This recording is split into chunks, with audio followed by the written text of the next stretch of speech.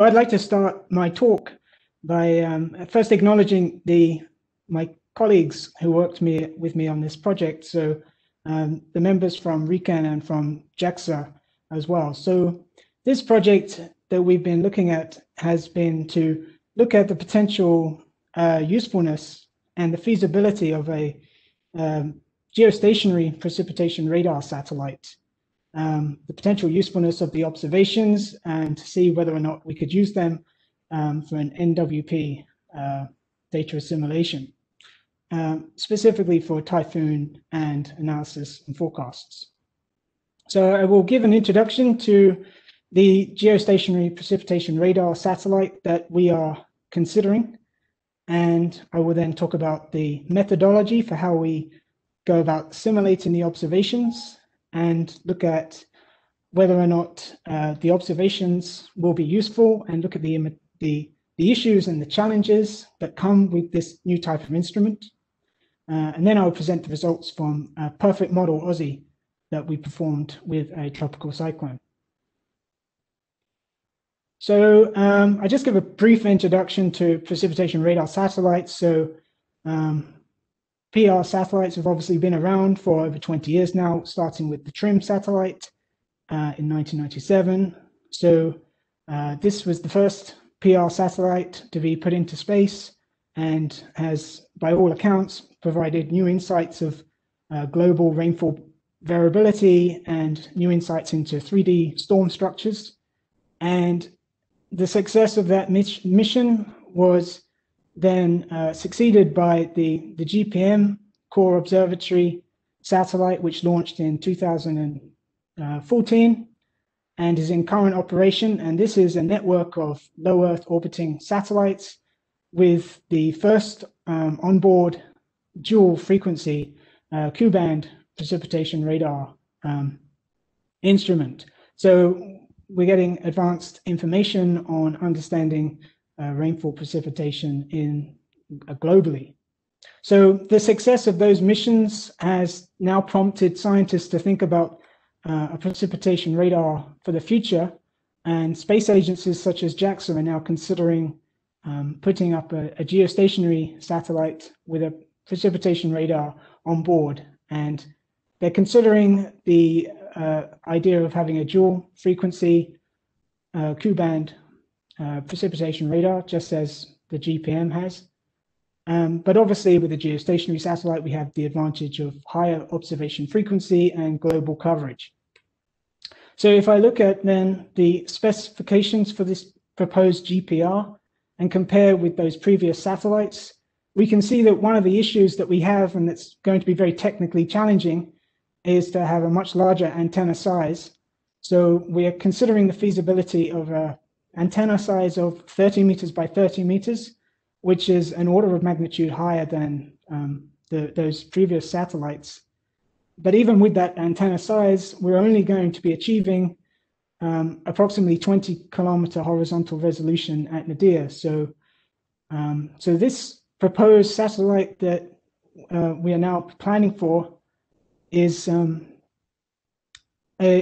to be still much lower resolution than those previous satellites. So we're not going to quite get the same amount of representation of convection in the observations. But still we get the advantage of higher observation frequency and global coverage. So it's a bit of a trade-off. So in this section, I will talk about the methodology for simulating the observations.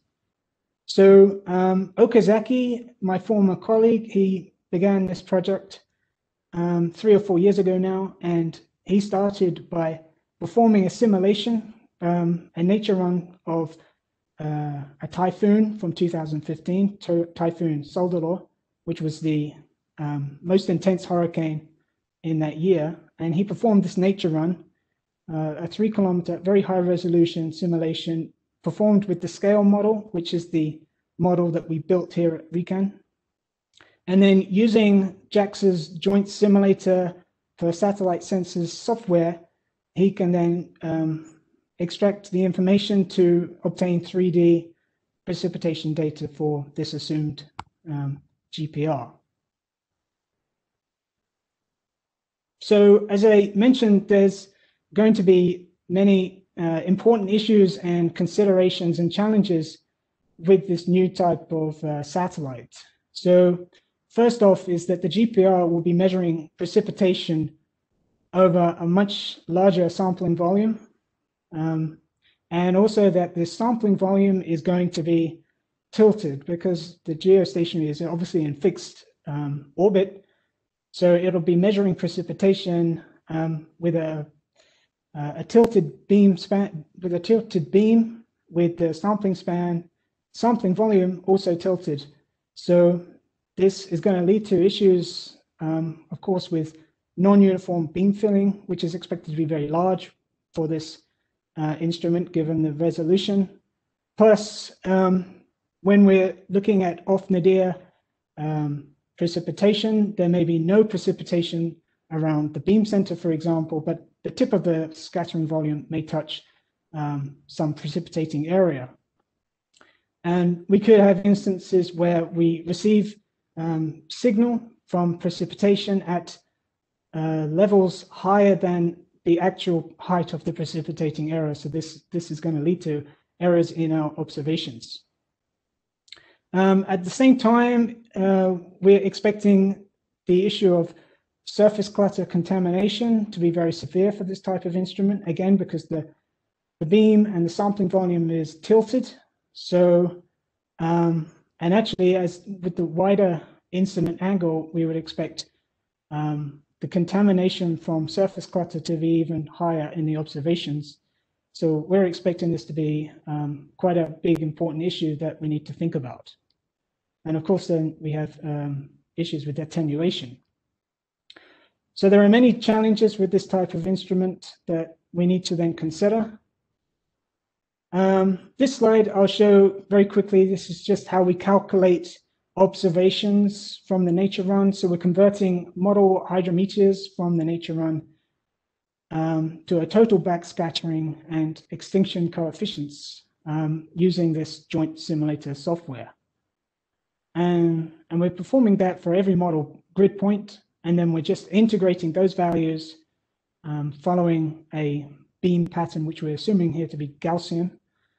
And then we just can calculate the power from precipitation by performing this integration, which considers range, scan angle, and beam pattern. Okay, so let's move on then to what the observations will look like. So as I say, the horizontal resolution and nadir will be 20 kilometers. So it's a fairly coarse resolution that we're looking at. So if we compare against the nature run, for example, we can see that the observations are able to capture the large scale features of this Typhoon. So this is Typhoon Soldalor in its mature phase. So we can see that we're capturing the symmetrical form of the Typhoon, as well as higher precipitating areas, such as south of the Typhoon center, and also the spiral outer convective bands, rain bands, but without any fine details in the convection structure. So if we look at the cross-section on the right-hand side, for example, we can see that, again, we can pick out the overall structure to the precipitation, but the observations appear very jagged, and this is because we're sampling at an angle. The beam and the sampling volume is tilted, and this is what's causing this jagged distortioning effect to the observations. So we looked into what we could possibly do to reduce that effect, and mitigate the impact from that. So what we looked into was to reduce the beam sampling span, so make the beam sampling span finer. So this is, we've still got a very wide beam width, for example, we're not changing that. It's still 20 kilometer resolution, but we're just sampling at more regular intervals. So we can reduce the beam sampling span from 20 kilometers, for example, down to 5 kilometers. And when we do that and we regenerate the observations with the joint simulator, what we see is that we can make an improvement in the observation quality.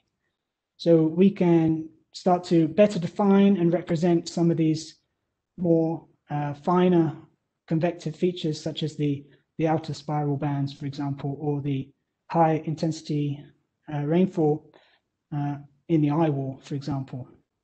So there is an obvious and clear improvement in the observations when we're performing this oversampling. And then if you just take a cross-section view through the center of the hurricane, we can see that by oversampling, we can reduce a lot of that distortioning effect to the observations. So as you go from no oversampling, the 20-kilometer case, and you just make the beam sampling span finer and finer, you can get back to the closeness to the nature run in terms of the overall convective structures. Okay, so if I then move on to the OSSE study that we performed. So as a very first stage to this investigating the usefulness potentially of these observations for NWP, we decided to perform a very simplistic perfect model OSSE study. So we're using the nature run generated by Okazaki. This is for Typhoon Soldalor, which underwent very rapid intensification. So this nature run was performed, as I say, with the scale model that we built here at RICAN.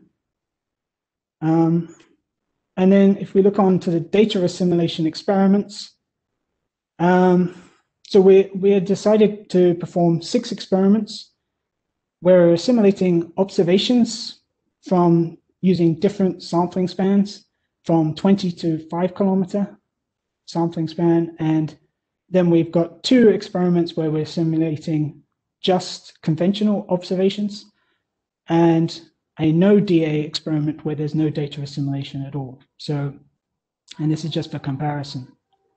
So the data assimilation system that we're using is the scale LETKF that we use here at RICAN. We have 50 ensemble members, and in these experiments, we're only updating certain model prognostic variables such as pressure, vertical velocity, and temperature, but we don't update the winds with these assimilation. We're assuming that the observations will be obtained every hour. So we have an observation frequency of 1 hour. So we're performing 1 hour cycling. As I say, the resolution is fixed at 20 kilometers. And then we have observation error of 5 dBz that we are assuming. So in each of these experiments, we perform warm-up cycling first of this domain 2, so the higher resolution domain. So we have 18 hours of warm-up cycling where we're just assimilating conventional observations and TT vital data. And then after 18 hours, those initial conditions are then the analysis are then the initial conditions for each of these experiments. So it's the same initial conditions. Okay, so looking first at the mixing ratio analysis of combined hydrometers after 12 DA cycles. So here I'm showing just the nature run, the experiment where there's no data assimilation at all, and just the no GPR where we're just assimilating the conventional observations. We can see that the moisture analyses aren't very representative of the Typhoon structure. If we go on then to look at the analysis, the moisture field, when we are assimilating the observations, we can see that there's much better representation of the moisture and the convective fields, the convective structures such as the outer spiral bands and the eye wall, the higher precipitation to the south of the Typhoon center. And what we found is that when we reduced the beam span, we could improve the representation of convective structures. So we were seeing better representation of the high precipitation intensity within the eye wall, for example. And also we see a clear region which is representative of the Typhoon I. So there was a improvement in the moisture analysis when we were using observations of higher, finer beam span. Okay, so looking on now at some of the forecasts. So we ran a 1 hour forecast for of accumulated rainfall. This is initialized after 12 data assimilation cycles. And this is comparing the forecast for the 20-kilometer experiment and the 5-kilometer experiment. And we can see that there's a better representation of the rainfall associated with the outer rain bands in the 5-kilometer experiment. So we're improving the moisture field in the analysis and also the rain in the forecasts. This is looking at accumulated rainfall over an 18-hour forecast, again comparing the 20-kilometer experiment and the 5-kilometer experiment. This forecast is after 6 data assimilation cycles, and you can see an improvement in the distribution of rainfall clearly with the 5-kilometer beam span. This is showing 18-hour forecast of maximum wind intensity. Again, we saw improvement with the 5-kilometer case compared to the 20-kilometer case, much more closer and more consistent with the nature run. This is looking at typhoon track and intensity error. We didn't see hardly any impact on the track error, which is expected because we weren't updating the wind field. But what we did see was an improvement in the mean sea level pressure analysis error. And we also found an improvement in the mean sea level pressure error with the forecast error with the 5-kilometer case. And specifically when we were simulating finer beam observations, we were getting better forecast errors in mean sea level pressure. So this is just my final slide. So this is just showing why that is the case. So we looked at the direct impact of assimilating the observations, and what we obviously found was an improvement in the moisture field. So we were increasing the moisture in that storm environment, but also an increase in the temperature within the typhoon core, and an increase in the secondary circulation. So greater vertical velocity, which was driving an intensification of the secondary circulation, which was driving that improvement in intensity in the simulations. So that was for the 5-kilometer beam span case. So I'm going to just finish there. That's my summary. And just to say that my next step will be to perform an imperfect OSSE and to take into the considerations many of the things that we didn't consider in this by performing a perfect model OSSE. Thank you.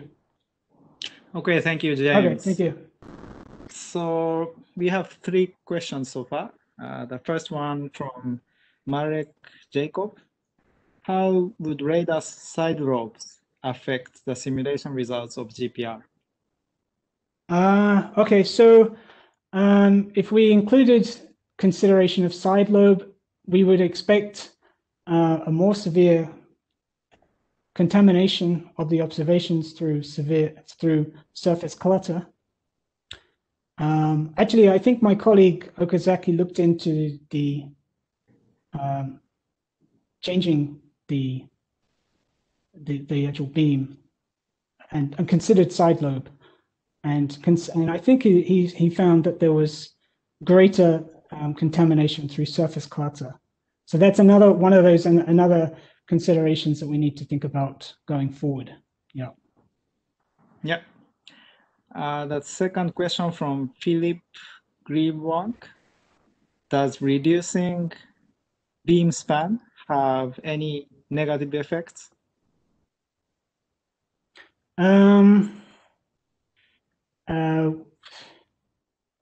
Well, we didn't see any negative effects from reducing the beam span. All I would say is that these results are probably on the optimistic side because of the considerations that we had. So I would say that we need to look into more and to understand whether or not the improvements are as good as we found.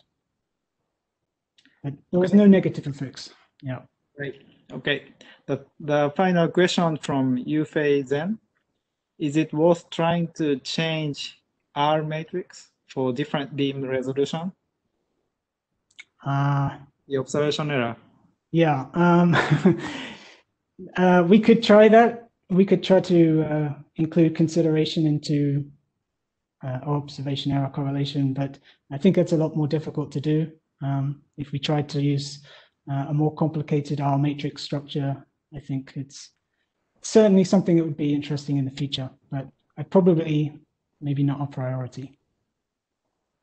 Okay, thank you very much. Okay, thank you. Okay, thank you, James.